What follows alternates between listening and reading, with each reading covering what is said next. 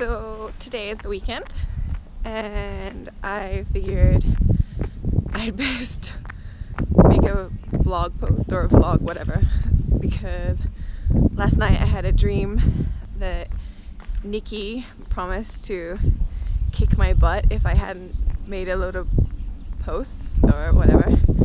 And yeah, so I figured I would post about my awesome weekend outfit because I'm so cool. So I brought my scarf from Turkey, my judo gi, which Alexa left, my Let's Go Camping socks, and my ballet slippers because I'm super cool, leg warmers because it's cold, and yeah, this is Kung Fu School weekend attire, and this is where we run around and around all morning, it feels like.